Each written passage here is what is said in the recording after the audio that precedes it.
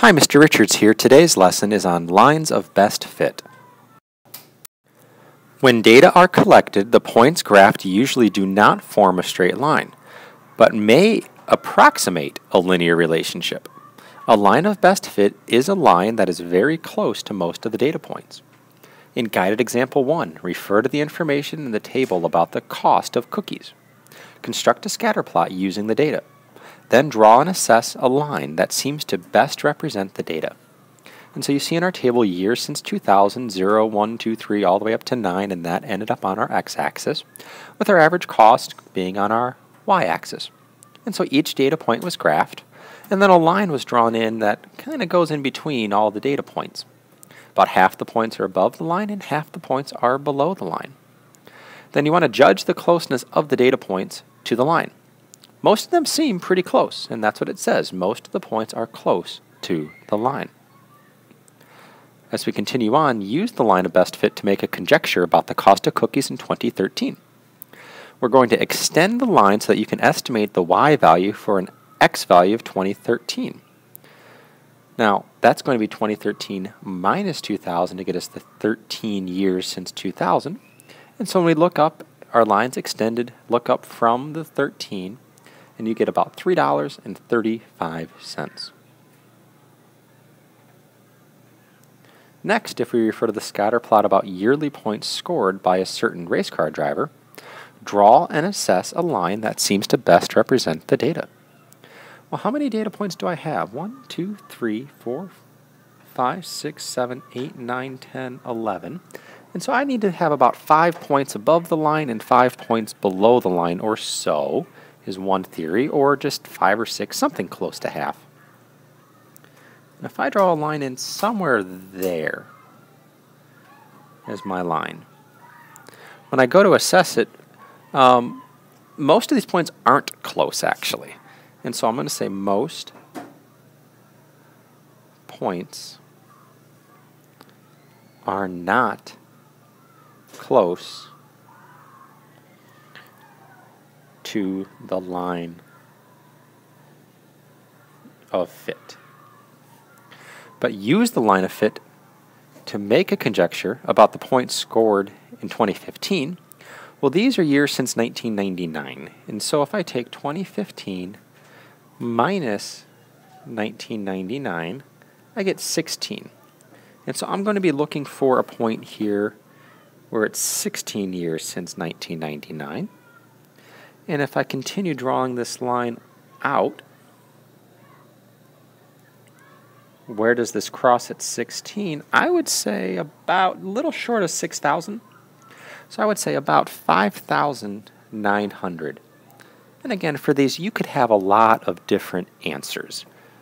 You can have 5,900, 6,000, 6,100. Somewhere close to 5,900 is about what you'd want, but there could also be multiple answers depending on how you draw in your line. In our third guided example, the scatter plot shows the number of cellular service subscribers in the U.S. Write an equation in slope-intercept form for the line of best fit that is drawn and interpret the slope and y-intercept. Well, the line's already drawn in. And so what we're going to do is pick 2 points. And I would pick 2 points that the line passes through.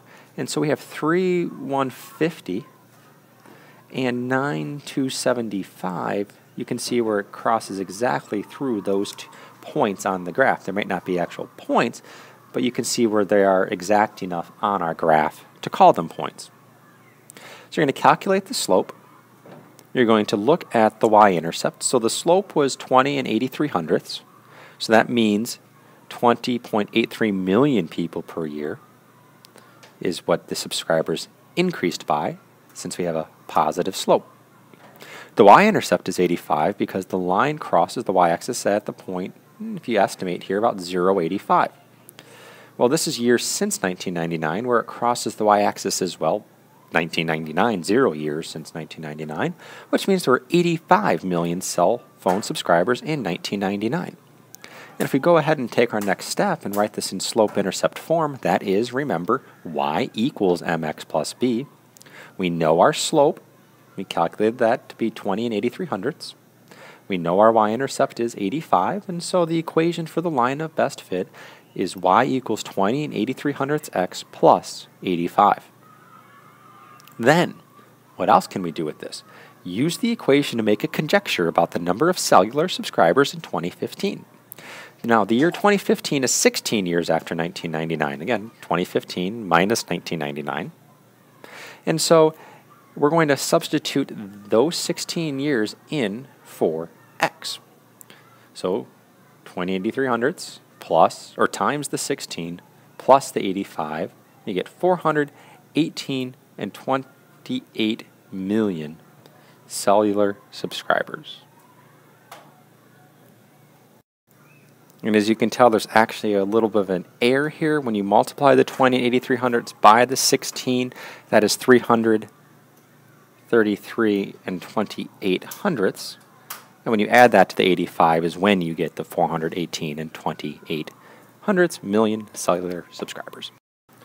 And now as we look to solve this question on our own, the scatter plot shows the graduation rate of high school students.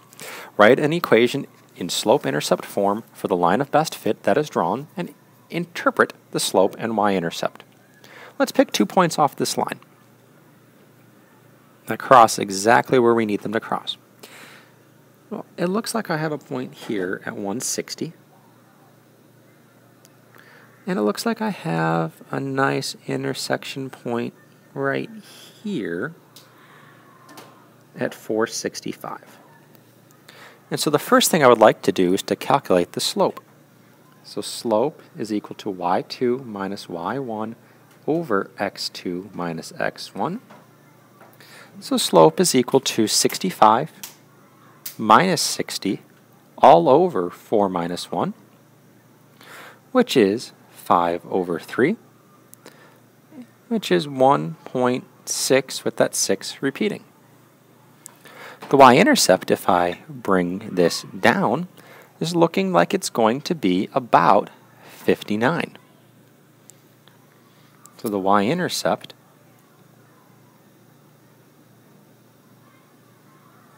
we can say is 59. So when I go to write this in slope-intercept form, if y equals mx plus b, y can equal our slope of 1.6, and we'll just keep it 1.6. Or if you wanted, actually, you could, to be more precise, have it 5/3 x plus our y-intercept of 59.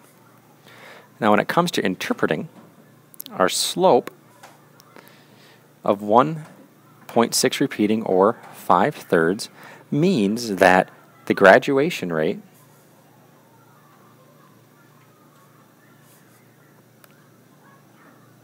increased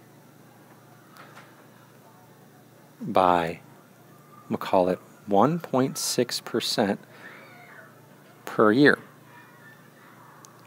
And the y-intercept indicates that 59% of high school students graduated